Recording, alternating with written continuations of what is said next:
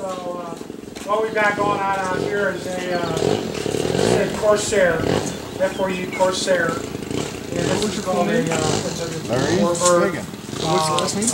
Fagan. It's a two-stroke, just like a regular jet. Bruce started up his little electric jet, and that runs off of electrons, if you will.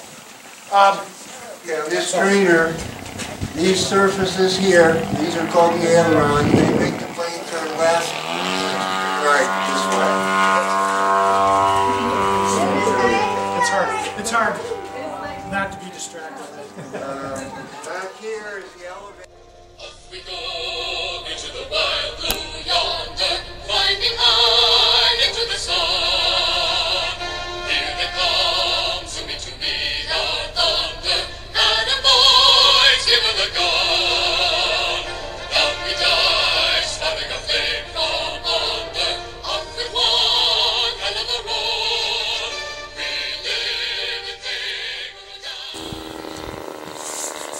Good morning, this is Bud Glass with Jefco Aeromod'lers, and we have with us Lisa Gregg with the Boy Scout Association, and we'd like to have Lisa tell us a little bit about yourself. Yeah, so my name is Lisa Gregg. I'm originally from Iowa. I moved here to Denver about 2 years ago, where I started my position as a district executive at the Boy Scouts of America Denver Area Council. And I've just been here working with youth and adults in the community that I serve and try and get them involved with scouting. Great.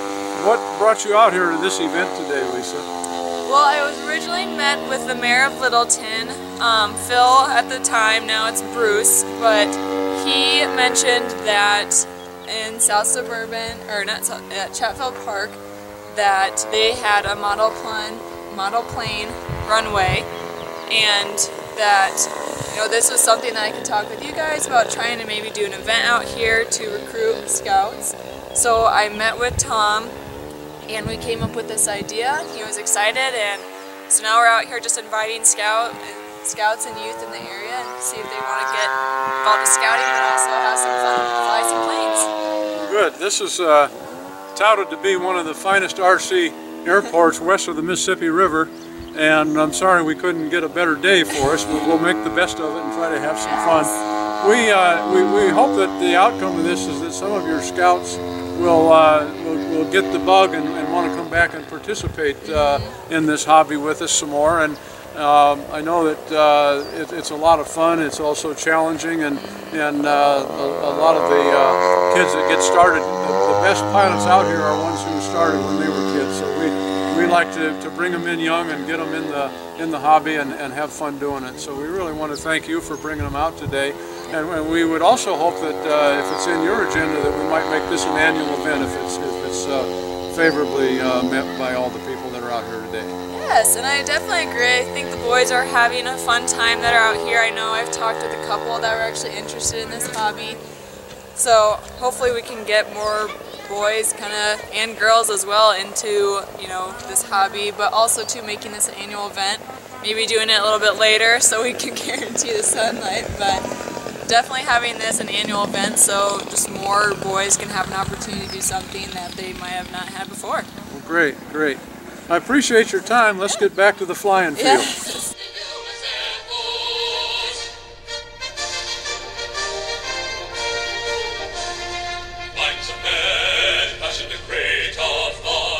Sent it high into the blue.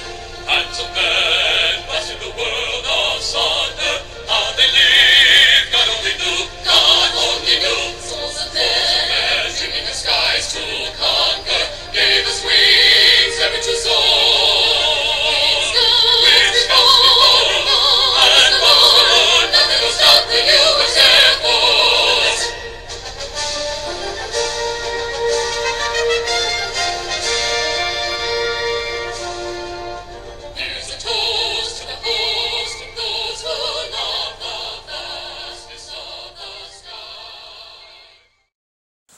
So tell us about this Boy Scout event we're doing here today, Pete. Well, this is the Denver Area Council Arapahoe District group of Cub Scouts, and today we're doing a little training and flying with Bud here and Bruce Robson and a host of others to come out to give them a feel for what aero modeling is all about. We've been up a couple of times already. The weather's a little overcast, but that doesn't seem to distract from the kids learning how to fly. Good. The Scouts are really interested in what we're doing, and we're hopeful that we can bring them back into the hobby to the point that they might eventually someday actually become a member and join the club and bring some young blood into our group. Is that right? Absolutely, and to go along with that, it's important to get the parents involved. So when the kids go out, the Cub Scouts go out on the field, the parents go too, and we talk with them about aviation is all about. And they seem to be very interested in it. The parents, the boys are just probably a bit overwhelmed because these are Cub Scouts.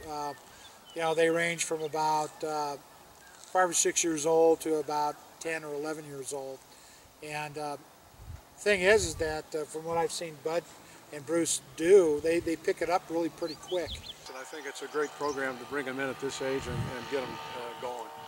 Part of what the AMA charter for our club is about is a youth program, and as a Eagle Scout and leader for my son's troop, Boy Scouts is a natural for this type of program. Girl Scouts as well, but we do have a connection now with the Boy Scouts. That's Cub Scouts, Tiger Cubs, the whole range, and there's activities during the summer that we can participate with the Scouts on, and then they can also participate out here. So as we move forward this summer, we're going to try to do some of those things just to get the kids involved in the hobby, because if we don't, they're going to end up doing something else. So if they're not out here flying, they're doing something else, right? Exactly. And I've heard a lot of buzz, even despite our little nasty weather today, that everybody's really having a good time, and they're already asking when we're going to be able to come out and do this again. So I think that's a good sign.